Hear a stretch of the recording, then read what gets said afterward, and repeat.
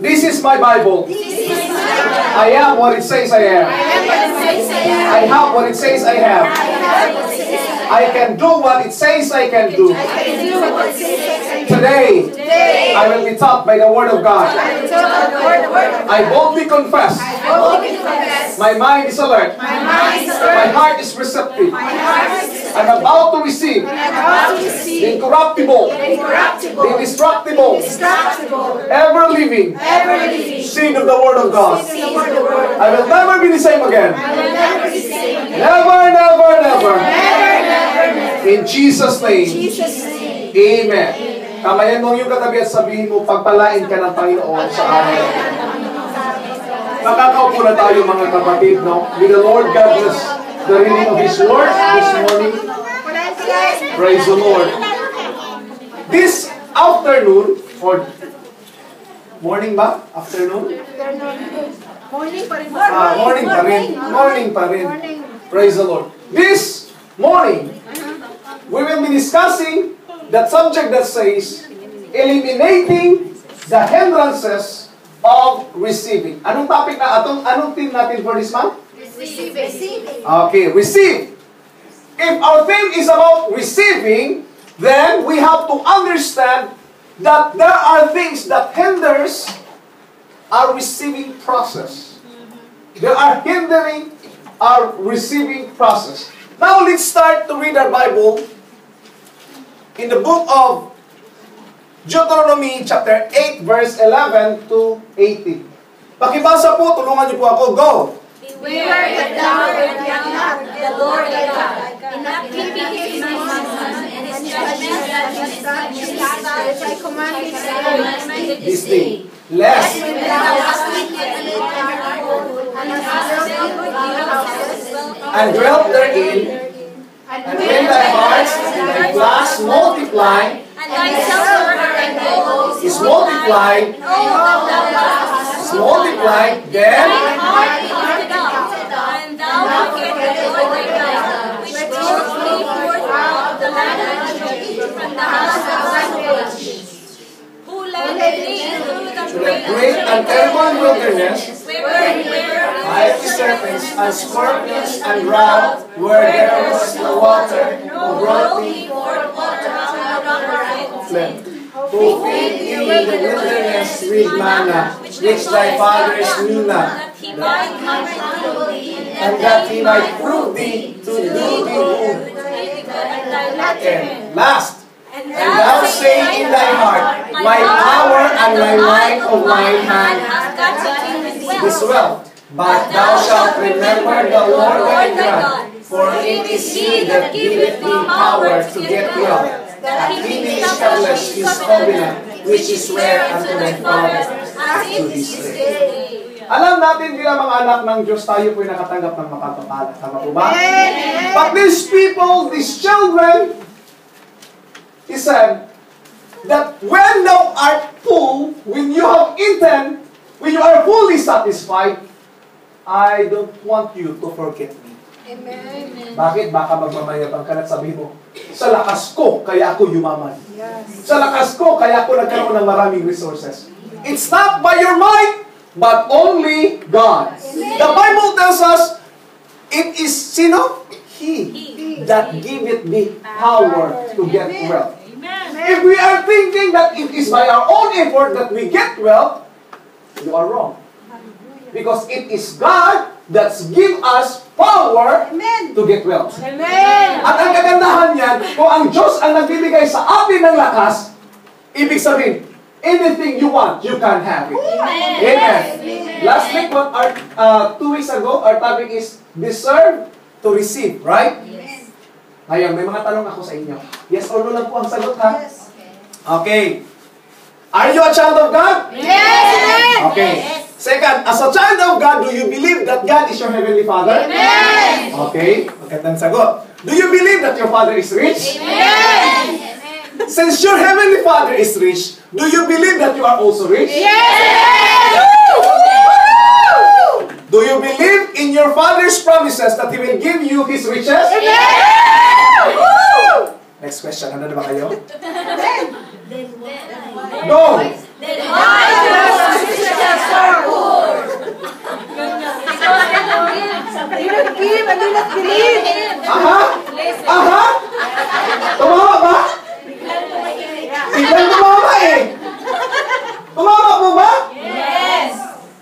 Okay. No, I Now, am let's rich start always. to study. Bakit hindi ako yumaman? Bakit hindi ako umuusad yung buhay? Because there are hindrances that stops us to receive from the Lord. Amen. Did you know that? Now, hindi ko kayo bigyan ng mahabang sinabi. Dalawa lang ang sagot natin dyan. Go! There are two reasons. First, because he does not trust his money. And second, because he does not have faith in him. These are the signs that he is receiving. Okay ba? Dalawa lang. Because you cannot be trusted with this money. At pangalawa, because you don't have faith in God. Yes, amen. Amen. Now, isa-isahin natin itong dalawa, ha? Unahin muna natin yung una.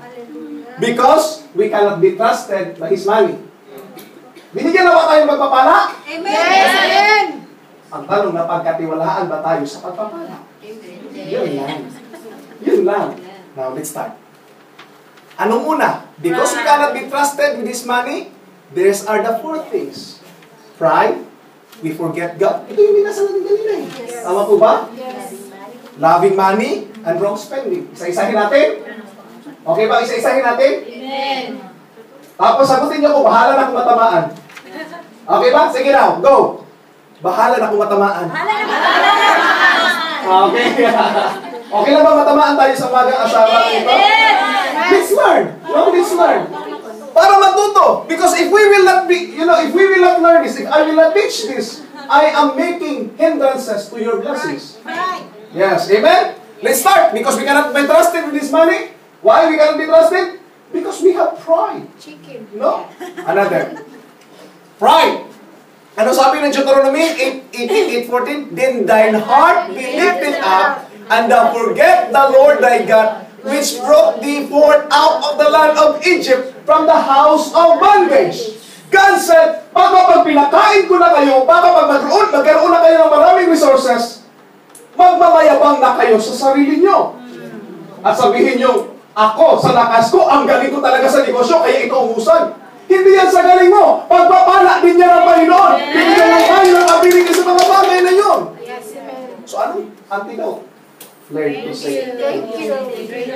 whether it be great or small. Maliit pa ng pagpapala, malaki. Thank you. Amen ba? Because the moment that we say thank you, we recognize that it is not our own effort, but God Himself giving us the strength to acquire all those things. Amen. I don't know kung nabasa niyo ba yung post ko sa Pentecostals of Jordan. Yes, Pastor. Nakatanggap ako ng pagpapala, mga kapatid, we are praying, Lord. Sabi ko sa misis ko, within this month, food budget natin limited. So ano nangyari? Basta limited. Kasi kung hindi naka-budget, hindi dapat gastusin. Yun yung sinabi ko sa kanya. No? So kailangan magbawas tayo sa food budget natin. Paano? Ay, pagkakit ako naman. So we just simply said, okay, let us pray.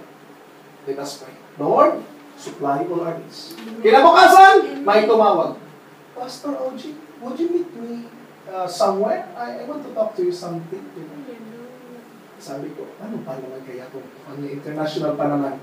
Sabi ko, oh sige, usap tayo. Wag lang dito sa bahay kasi magulo pa sa bahay. Sa office na lang, sa church. So I bring him here. Like dito kami nagkita. Kunting kwentuhan about his business, how things are going on. Then afterward, pumunot ng sobre ng sabi ko, Pastor, I want to support you in the ministry. Maliit lang ito, pero I know that you will be blessed. And I said, brother, thank you. Thank you. God, you should. Thank you. Sabi niya, maliit lang yan, Pastor. No. It doesn't matter. Maliit man yan, malaki. Kasi hindi ko binuksan eh. Sabi ko, it doesn't matter. Malaki man yan, maliit. As far as I know, ginamit ka ng Panginoon at a good say. Learn to say thank you. Yes. God will supply all our needs kung ano tayo kasalanan. Ano sasabihin mo sa anak mo, binigyan mo ng 20 GD? Ano ba ito? 20 GD lang? So susunod, binigay ka pa kaya? Hindi na. What we are expecting? Thank you. Thank you. Pero kung halimbawa ang anak natin nagmamakto nung binigyan natin, ano mangyari? We don't want to give. You are so proud. Yeah. Ito lang binigay mo, naglinis ka ako doon. Ganito yung ginawa ko, 20 GD lang. O diba? Sabihin pa ng anak mo. Oo. Nagreklamo, Juan, kulang to, kulang. Mawalan ka mo naman. Na? 20 JD yan. 1,200 yan. Talagang nagbinila mo sa piso eh. Diba? Naalala ko tuloy yung incident sa bahay namin. One day, sabi ng papa ko, Bong, this week, pupunta ka ba ng ministry mo pa? Kasi mga binata pa kami during the time that we started the business. Sabi ng kuya ko, kailangan ko lang siguro mga 3,000, mga, kung bilang hindi mo ganun malaki. Binigyan ng 5,000 ng papa ko. Nagalit. Sabi ng papa ko, anong bibilhin mo sa bundok? Bakit mo kailangan ng 5,000? Bakit mo kailangan ng mas malaki pa kaysa 5,000? Di ba kasi ganito? Iiwan ko yung motor ko doon. Sino magbabantay? Pagdating ko doon, ganito ganyan. Sabi ng papa ko, Bong, ano ba yan? Ministry o manistry? Alam mo naman pa sa bukid na walang offering kasi ganito ganyan. Of course, totoo naman po, no? Maswerte ka na kung mag 5 pesos ka na offering with that week. It's true. In the mountain. And that's where our ministry is. Kaya kumukuha kami ng funding sa papa namin. So, ano nangyari? Sabi ng papa, Bong, sa susunod, di ka na makakatanggap. So, my brother said, thank you. Biglang change mode eh. Thank you, Because when we change our attitude with regards to money, and we start to become thankful for the blessings, what will happen? Better things will be added. Amen. And when my brother started to become thankful of what he received, alam niyo anong binigay ng papa ko? Binigyan siya ng sariling kabayo. Binigyan ng sariling lupa. My goodness. That's how the earthly father will bless his children. How much more our heavenly Father will na hindi nakakita sa atin. No? God is really a good God. He's a good Father. Pero mag-ingat lang tayo sa pride. Baka sabihin natin, yung relo ko, Rolex, kaya to. Talagang, kahit nakalungsit talagang tutupi para makita lang yung Rolex eh. Tapos di ba kaya itong pantalon ko, tapos dito lang talaga yung tinaas eh, para makita lang yung ba eh. Kasi Levi's eh. It's not about the brand, it's about who you are. Amen. Isang ko lang yung ganito lang yung kasimple eh. Kung tatabi ako kay Gokongwe, fake yung Rolex ko, sa kanya, totoo, sa palagay, ulit, tama ba? Fake yung sa kanya, sa akin yung totoo, sa palagay nyo, sino kaya paniniwalaan na may tunay na Rolex? Yung sa kanya. Yung sa kanya, kasi Gokongwe yan eh. Nakuha niyo ang point? It doesn't matter what you wear. What matter is who you are. Yes. When you become a millionaire, kahit magsuot ka pa ng fake, walang nakikialam sa'yo. Ngayon, kahit magsuot ka pa ng mamahaling gold, walang maniniwalang makakabili ka niyan. Magsuot ka ng mamahaling relo, Rolex kaya to. Hindi sila maniniwala. Paano ka makakabili? Nagkukuntod ka lang ng kubita. Baka hinirang mo lang, baka ninakaw mo lang yan. Tama ba? No one will believe you. So what matters most is who we are. Be what we become, giving God the glory of everything that we receive. Sabihin the Lord, natanggap ko ang mapagpapalang ito dahil ikaw ang Diyos na nagbibigay sa akin. Glory to God. Ano yung pangalawa kanina? Pagkalimut sa Diyos na forgetting God. Then thine heart be lifted up and thou forget the Lord thy God. Makakalimutan ang Diyos. Ilang bisis tayo, nung nagkaroon ng pagpapala, hindi na nakita. Bakit? Nandoon, disco. Inom. Ano pa ba? Pasyal muna! Kasi may pera pa. Nung wala ng pera. Yeah. Nung maraming pera, feasting, pista. Nung wala ng pera, fasting. Nakakalimot na sa Diyos. Ilang beses ba tayo nakakalimot sa Diyos? So ano ang antidote? Bilisan natin.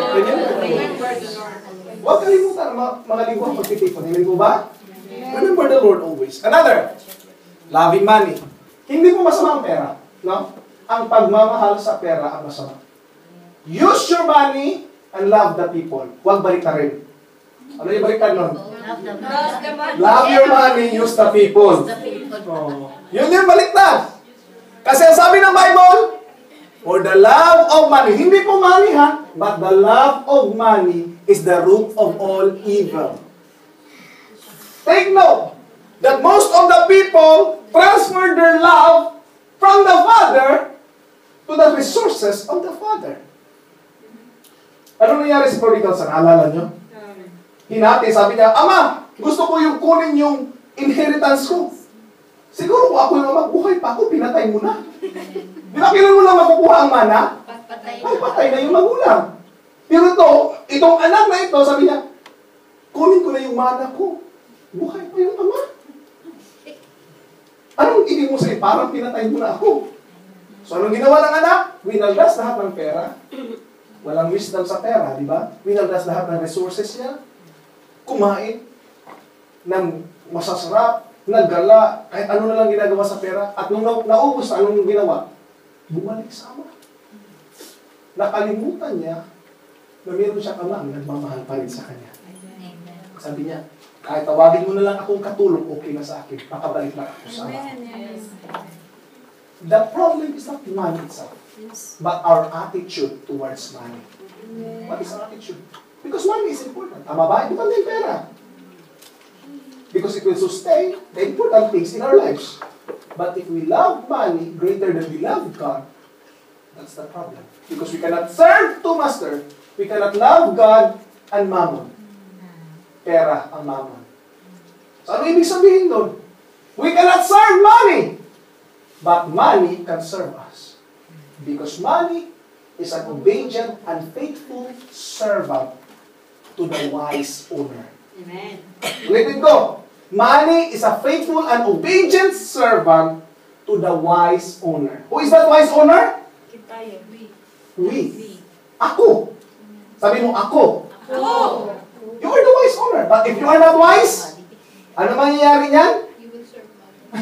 You will serve money in return. So anong ang antidote? Anong gamot? Seek ye first the kingdom of God and His righteousness, and all these things shall be added unto you.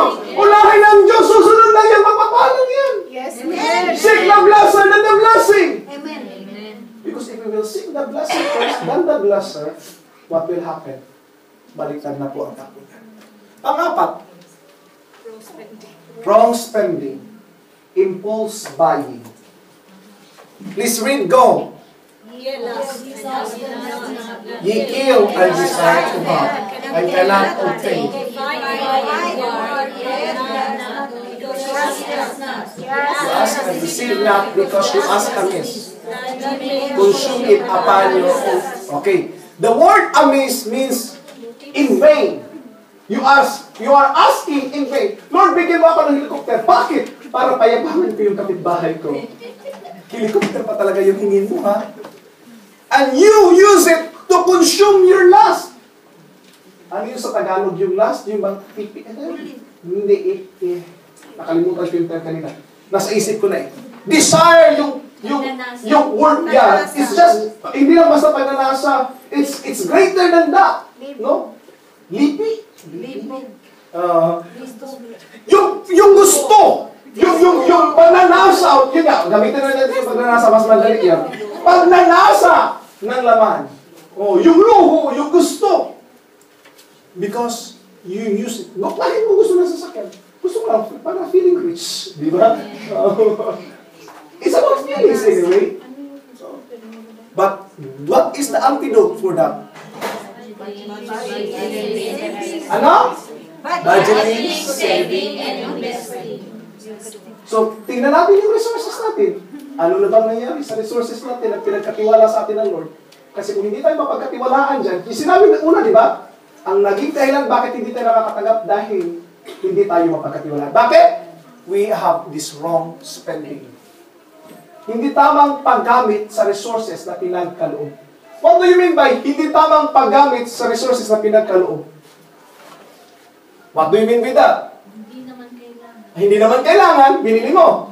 Tapos nakalagay dyan, ano gawin mo dyan? I-garage sale ko yan.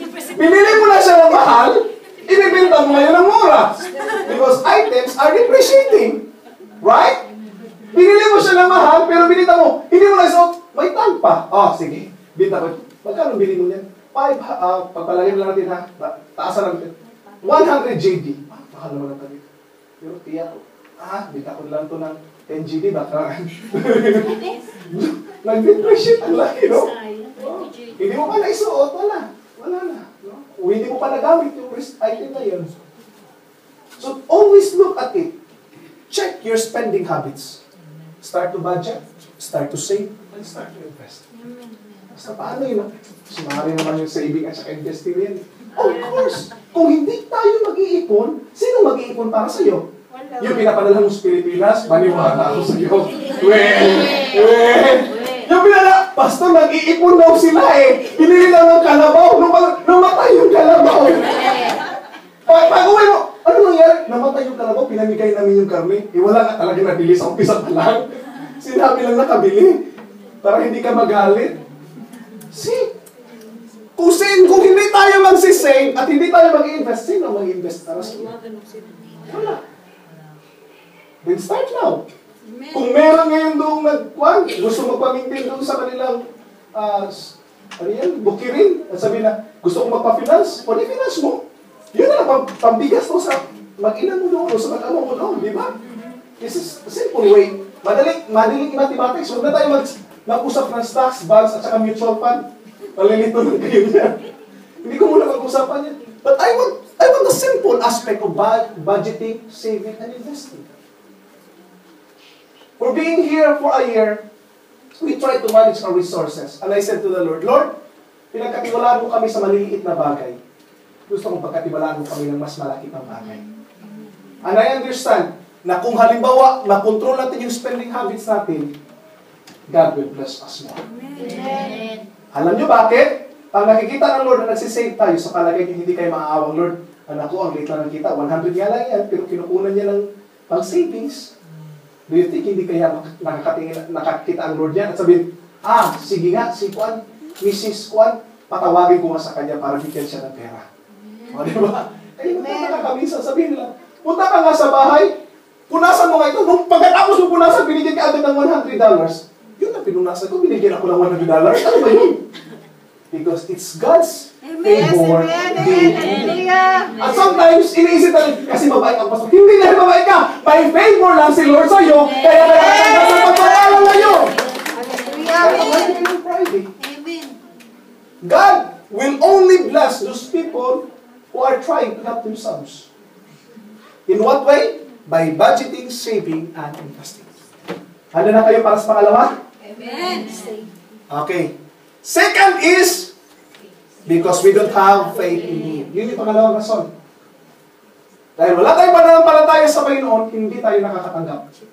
Grabe naman yan, Pastor, pananampalataya lang, hindi ako nakatanggap. Yes, it is. Sinabi ba ng Panginoon na bilang mga anak tatanggap tayo? Bakit hindi tayo nakakatanggap? Pananampalataya. Ano yung pananampalataya? Faith is taking God at His word. Pag sinabi ng Lord, gagawin ko yan, Lord. Sinabi mo yan, ha? Gagawin ko yan. Sige, kung hindi mo gagawin. If God will if we will do our part, God will do His part. Amen. God's promises are true. Amen. When He has promised to bless us, He will do it. Amen. Accordingly. When we do our part, of course, we will increase. No? Magsisave tayo, mag-increase tayo. But if we will do the way that God blesses us, it will also happen to us. Yes. Now, basahin natin ito. Pakibasa. Mabasa po ba sa likod? Okay, pakibasa. Now he had left his men speaking, he said unto Simon, launch out into the deep command, and let down the nets for the promised. And Simon answered and said, Master, we have toiled all the night, and have taken nothing. Nevertheless, at thy word, I will let down the net. Oh, this answer in the faith. Okay. And when they had done this, the restitution of fishes, the net break. Sabi ng Lord kay Simon, Simon Pedro, launch out, pumunta ka doon sa lao, at ang tawag nito? Cast your net into the right way, into the right direction. No, into the right. He said, into the deep, and let down your nets for a draught. Sabi niya, let down your nets, that is His command. And He said, for a drop para makakuha kayo. Promise. Right? There is a command and there is a promise. Yes, amen. Gawin mo ito at ito ang gagawin ko. Hello. Now, he said, and Simon answering unto him, Master, we have told buong gabi kami at ang nangingisda, hindi yan sa umaga, gabi po yan. Ano ang trade ni Jesus Christ? Ano trabaho niya? Fishers of men. He's not really a fisher. Oh, he's not a fisher. He's a carpenter by trade. You know? Anong alam niya sa fishing? The question is, anong alam niya sa fishing? Pwede sabihin ni Pedro nito, anong alam mo?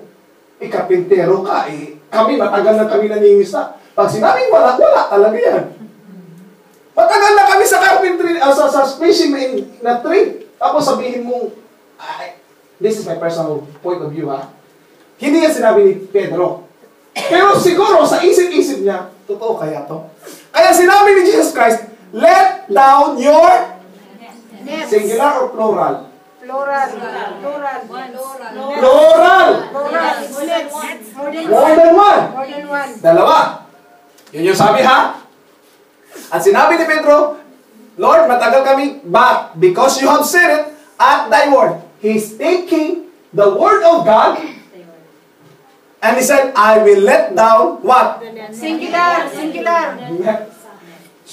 Sumagot niya siya by faith, pero kulang na faith. But still, God honors that one, right? Kahit maliit na faith yun, but still, God honors our faith. Amen. Ang sabi ng Lord, nets. Ang kinas ni Simon, net lang. So, anong nangyari? And when they had this done, they enclosed great multitude of fishes under, isa nga lang talaga. Nasira. Munti ka na makawala ang pagpapala kasi ayaw sumunod sa pagpapala. Amen. They take the word of the Lord, but they don't obey it willfully. Para masabi, magbigay ka ng ikaw, magbigay 9% lang muna, Lord, wag muna 10. Yes, the Lord still will bless you. But the Bible tells us, they cast the net. Hindi nets. That's not enough. That's not what the Lord requires for you as the partnership with God. Now, taking the word of the Lord, right? Are we taking the word of God? Mark. Ano sabi ng Mark? Jesus answering saying unto him, have Faith in God. ano sinabi siya? And shall not doubt in his heart, but shall believe that those things which he saith shall come to pass. Kung naniniwala ka sa Diyos, na gagawin niya ang kanyang mga sinasabi, mangyayari yan sa buhay mo. Amen. Ang sinabi niya, pagpapalain kita, pagpapalain tayo ng Diyos. Kung ating gagawin ang kanyang sinasabi. Yes, amen. Sinabi mo yan, Lord, gagawin ko yan, at alam kong gagawin mo yung gusto mong gagawin sa buhay ko. Tingnan niyo ito. Sige nga, pwede niyo po ba ipagpatuloy na basahin? But shall believe things to pass. He shall have Whatsoever he says. ignore. You will have whatsoever. Meron bang excuses na, hindi yan ibibigay ng Lord? Hindi. No. Kung ano man ang sasabihin mo, it will keep. The Lord will give it. Amen. Sinabi niya, verse 24.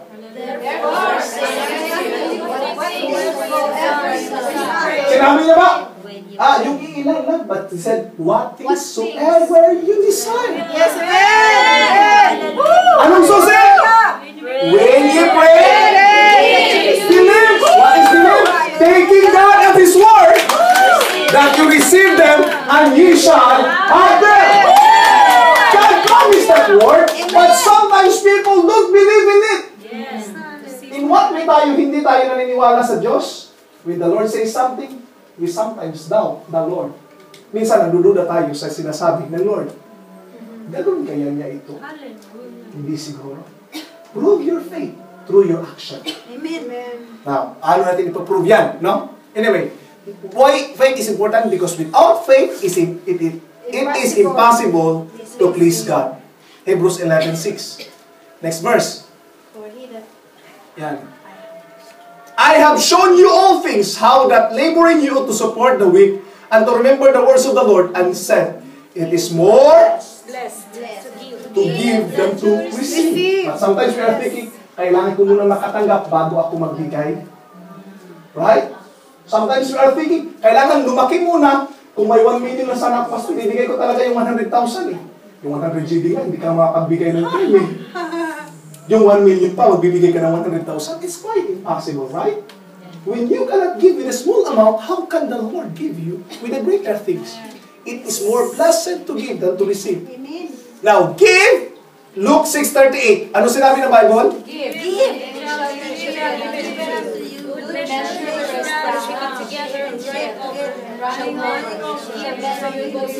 But with the same measure that you meet, with it shall be measured to you again. This measuring cup is not based on the amount. Sabi niyo, mas pagpapalain siya, Pastor, bakit 1,000 GD yung binigay? Kung million naman ang kita niya, do you think? Will it subsidize? It should be based on what is left, not is what you give. Now, the same measure you give will be given back to you. Yes. Meron ba akong lagayan dito? Okay.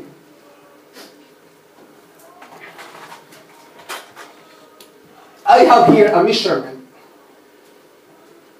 Kahit anong dagdag mo ng oil dito, mapupuno siya, tama ba? Pero magkakasya ba dito ang 1 litro? No, no. Kalahating litro? 100 ml? Hindi pa rin siguro, no? Ibang lagayan eh. Baka tablespoon, di ba? How about dito? Pwede? Pwede 100? 200? Ang tanong ko ay hindi kung magkano ang binigay mo, kundi magkano ang sukatan, ang lagayan na binigay mo. What is your lagayan? What is your tithes? What is your giving? Ano bang sukatan mo? Ito ba o ito? Kita mo nga malaki. Pero giving mo naman maliit. Pero pag bumili ka para sa sarili mo, sobra-sobra. Di ba? Did you consider that one? Anong sukatan mo? It's not about the church, don't worry. Malaki man maliit ang tithes mo, pati mo pa rin ang sweldo ko. Hindi yan magmamatter. I'm teaching you how to live the right lifestyle. No? I don't care. I don't care whether it's 1 GD, kung 10 GD naman yung kita mo, 1 GD bigay mo, I don't care. It's important is you give the right portion with what is measured to you. Di ba? Tapos nagtataka ka, Lord, bakit hindi ako nakatagap ng maraming pagpapala? Because you are not taking the word of God according to His word. Amen. Right? Now, ano sabi ng, saan ba yung quadro? Now, ano sabi ng isang libro? This is not a Christian book, ha? Pero sinabi niya, so often, go. So often as you say,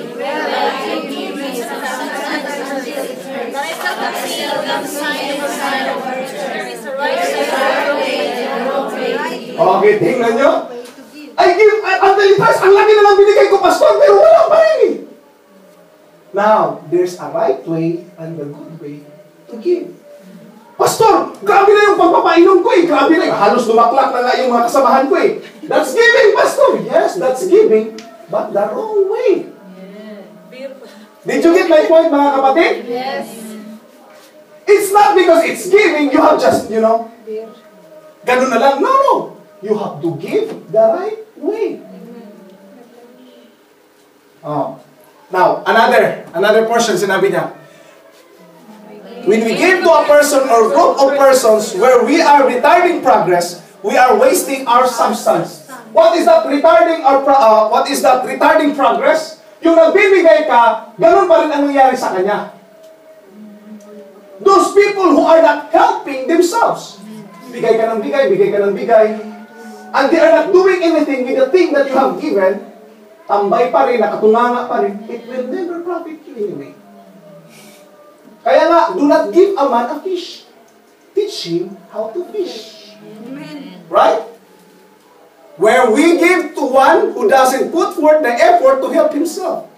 Go. We need non-aspects of nature. When you see someone making an effort to help himself, that is the time to assist. But do not give your substance to the one who will not help himself, rather please try. The latter time will not only misuse your gift, but will misuse you when you receive it. Kung hindi ka naman kapag-bigay, sabihin, ano ba yan? Kuripot? Bigay ka ng bigay, nung tinigilan mo na ang pagbibigay, sinabihan ka na ng kuripot. Madamot. Bakit? Kasi, they are not helping themselves. And it will not really bless you. It will not bless you in return. Give someone to those who are trying themselves to help themselves. Or trying to help themselves. Okay ba yun? Medyo mabigat yata yan, Pastor, ha? Hindi lahat ng giving tama. No? Pastor, grabe na, nagpapakain naman ako, Pastor, ganito, ganyan. Halos araw-araw nga nagpapaparte ako. Sino yung pinapapartihan mo? Yung mga kamangkano, Pastor Masinggo. It will never profit. It's not really for the poor's development. Another. Ano sinabi dito? Jesus?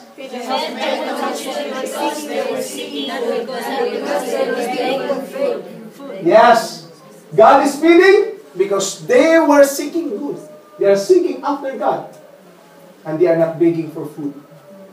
Kaya nga, minsan, masarap ang mabigay sa mga beggars, but if it will never help them,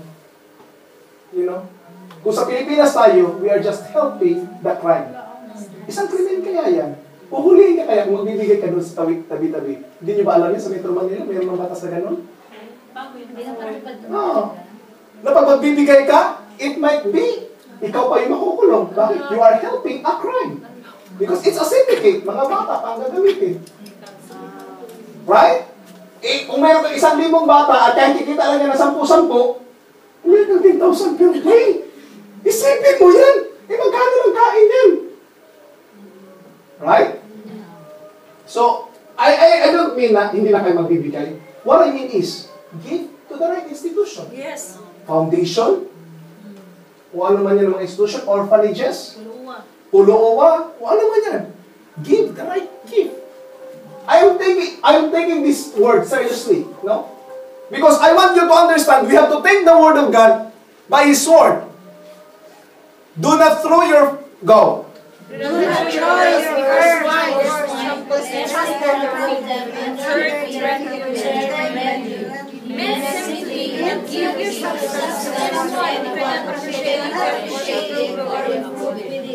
See? Clear ba yan, mga kapatid? Para ka nagtatapon ng perlasin sa baboy. Hindi ka na-appreciate that one. Hindi yung kura lang. Anong, wala silang pakialam. Hindi ka na-appreciate it. Binigyan mo na nga. Reklamo pa rin ang reklamo. Then stop to them. Binigyan mo ng 10 pills. Tinahapon pa yung 10 pills kasi gusto. Nus nila talaga. 1 GD. Ano ba itong batang to? Doon ka na lang kaya But did you know? When I'm walking, a certain person nagbibinta, Bulaga, nagbibinta, nakita ko sa Garden Street, nagbibinta. My heart was touched. I said, I want to help this person. Why? Because this person is doing the best that he can to improve himself. He's not making for food. Bulaga eh. Yung iba dyan, kaya pa nga tumayo, kaya pa maglakad, hingi na hingi. Samantalang siya, bulaga na, nakaganon-ganon pa, nagbibinta pa ng birds of the same feather flock together. Yung duster, feather duster, no? Proverbs chapter 3, verse 9 to 10. Pakibasa po.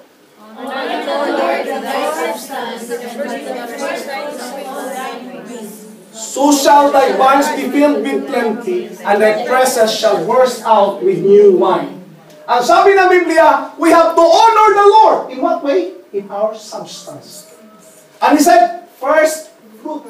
Huwag bigyan ng tira-tira ang Lord. Diba? Give God what is right, not what is left. Amen. Tira-tira na lang na tira. Nakuha ni. Net na lang. Sa net na lang kumuha. But God wants to be honored by our substance. Yes. Ano, the first fruits of all the increase. This is my challenge. If you haven't tried tithes ay ikapupo ng mga alay. No? Tithes is the 10% of what you earn. That is increase, no? Increase yan siya. Give the first fruit or the 10% of what you earn and start to watch what the Lord will do in your life. Let go and let God. And look how your life prosper in due time. Amen. I started my tithes. Alam niyo magkano kita ko? Nung nag-aaral pa lang ako, piso ang aking baon araw-araw. So, linggo-linggo, meron akong 5 peso. So, meron akong tithes na 50 centavos. Doon ako nag-umpisa ng ika-10. Binabalot ko yan, nilalagyan ko OJ. And 1 year, not knowing, yung pastor namin aalis na at pinakita lahat ng givings. Doon, I really praise the Lord for that improvement. Bakit? Yung teacher ko sa grade 2, mas malaki pa yung tithes ko. Ay, hindi ako nagmamayabang. It only means, yung teacher ko hindi nagbibigay ng ika-10. Siguro, nilagay niya yung tithes, 20 pesos, meron pa 20 pesos tithes. I don't know. But I give faithfully my tithes. Anong ginagawa ko ano yun, pag halimbawa, may ani, di ba? Ang tawag namin yan eh. Ano yun sa Tagalog? Nagaganon ka doon sa mga, tapos, sa palay, tapos yung, di ba, may malalaglag doon, binibenta namin yun. So, pag may matira doon, tapos, kunting, ganun sa lula ko, lula, pahingi na kahit isang, ganun lang doon sa, sa isang, yun, ganun lang. Tagdag, ay nako, 1/4 sack na yan, di ba? Malaking pera na yan. Sunod kayo kung umpisa. Tithes na naman, bigay na ng ika-10. It doesn't matter how big or small the tithes is. Start to become faithful with that. I'm fine. No? Subukan niyo po. Bakit? Ano sabi ng Bible? Tingnan natin. Mamaya na mula. Proverbs po na yun. Malakay yun. There is that scattereth, and yet increaseth. And there is that withholdeth more than is meet, but it tendeth to poverty. Yung iba, bigay na binigay, sumusobra. Yung iba, tago ng tago, kinukulang. Napapansin niyo ba yan sa buhay natin? Yes. Pag bibigay ng tithes, koy sa labong na kasi walang pera eh. Buong linggo, hirap ka rin. Hindi naman tumater, malaki o maliit na binigay mo, di ba? What matters? Pero do you observe your life? Nung naging kuripot ka, lalong naghihirap. Hindi ko sinasabing, bigay mo lahat sa simbahan, ibigay mo lahat. No. What I mean is, plan your giving. Ay, plano ka ba sa pagbibigay? Yes. O yung, may tira pa naman eh. Yun ang ibigay ko. You have to plan your giving. Verse 25, the liberal soul go. The liberal soul shall be made fat. He that watereth shall be watered also. Siyang nagdidilig ay didiligan din. Siyang liberal na nagbibigay ay tataba. Her soul will be fat. 2 Corinthians. But it says, he which soweth sparingly shall reap also sparingly. Sow it bountifully shall reap also bountifully. Every man according to purpose in his heart. Now, take note of this kind of giving. Said, kung magbibigay ka, if you give sparingly or kukunti lang din ang ani. Kung malaki ang binigay mo, malaki din ang ani. It doesn't mean about 10,000 yung binigay niya, malaki talaga ang ani. No, hindi yun sa amount. It means the percentage that you have. No? What is left to you? Magkano na ba ang natira? Kasi ang sukatan ng pagbibigay, hindi sa amount. Naalala niyo yung isang babaeng balo? At tapos yung isang mayaman? Nagbibigay. Tapos yung isang balo naman, kasi wala na talaga. 2 dinari na lang. Sabi ni Jesus Christ, sino ang napakalaki ang bigay? Sabi nila. Sabi ng Lord. Siguro sa isip-isip naman sa yung tao talaga kasi malaki eh. Di ba? Marami eh. Ganun yung pera eh. May silver, may gold pa siguro yun eh. Sabi ng Lord, yung tao, yung tira-tira na lang niya, binigay niya. Mayaman yun eh. Yung babae, 2 dinari, binigay niya ang buong buhay niya, buong pera niya. Hindi nag-matter sa laki ulit. But it is the condition of the heart. Nakuha yung point? Hindi sa laki ng amo, but it is the condition of the heart. Every man according as he Purpose. it is a planned giving. According to what you purpose, you have to give. So let him give, not Grudgingly or necessity. sinabi kasi, Pastor, kasi nagturo lang tayo, magbigay na lang ako. O napipilitan ka lang magbigay because necessity? No. Anong sabi ng Biblia? Give cheerfully. Why? God and God is able to make all grace abound toward you, that ye always having Sufficiency in all things and abound in every good work. take note, gawin mo ito at sinabi ng Lord, I will give you all sufficiency. Yes. You have sufficient enough. Amen. Hindi ka kukulangin, kundi sufficient sa mga kailangan mo ang ibibigay at ipagkakaloob ng Diyos sa atin. Amen. Hallelujah. Ano yung pastor, ibigay ko ng ganito. Hindi ka mag-alala kasi ang nagsasahod sa hindi yan sila. Diyos ang nagsasahod sa atin. Hindi po ba? What is tithing? Again, what is tithing? Do we consider God as our partner? Yes. Ano ibig sabihin ng business partner? Kung kasosyo tayo sa negosyo, hindi kita bibigyan ng share mo. Sa palagay mo, next time makikipag-share ka pa sa akin. Hindi na. Ang ganda nga ng partnership natin sa Panginoon. Binigay niya lahat sa atin, lakas, ganito, ganyan. Magkano hiningi? 10%. Tapos hindi pa natin ibibigay? Right? When I started partnership, I understand this principle well. Kung anong pinirmahan namin doon, meron kaming, how many investors we have? I think 5 investors in our first business. We stated that pagkatapos noon ay maghahati kami, bawat isa ng 20%, no? Yun yung hatian ng 1/5%.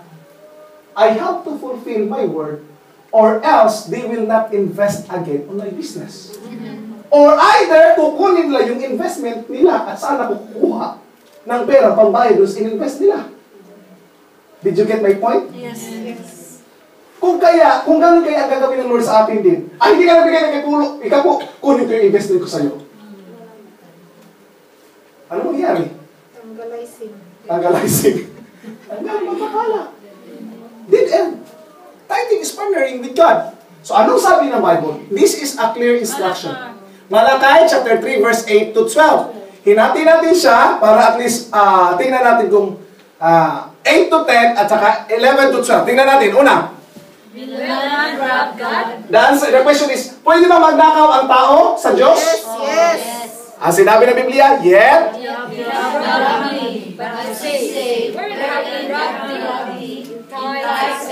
Ninakawan niyo ako. Saan? Sa ikapu at mga alay. Pwede pa lang magnakaw ang tao sa Diyos. Yes. Hindi mo kukunin yung gate doon, tatanggalin mo, dadalhin mo dito sa lupa. Hindi ka magnakaw sa ganun. Saan natin ninakaw yan? Sa pamamagitan ng ating tithes and offerings. Patuloy!